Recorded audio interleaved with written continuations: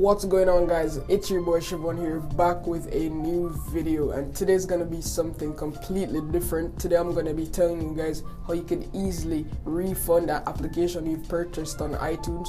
For instance, you purchased it by accident, you purchased it but you didn't really like the app.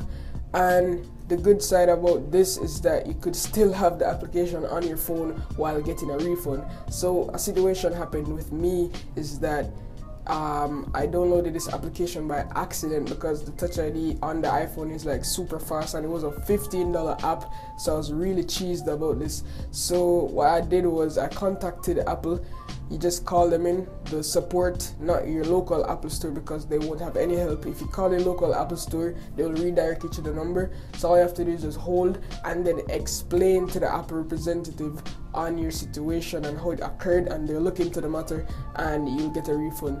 The success rate of this is 99.9%, or you could do it through iTunes, but through iTunes I don't think it will be resolved. But if you call Apple, it's super easy. It took me about 5 days until I got my refund. So if you can see on the screen right here, you can see that I purchased this application on this date right here, and then it took me about 5 days until I got my full refund. And as I said before, the good thing about this is that I still have the application on my phone, which is super crazy.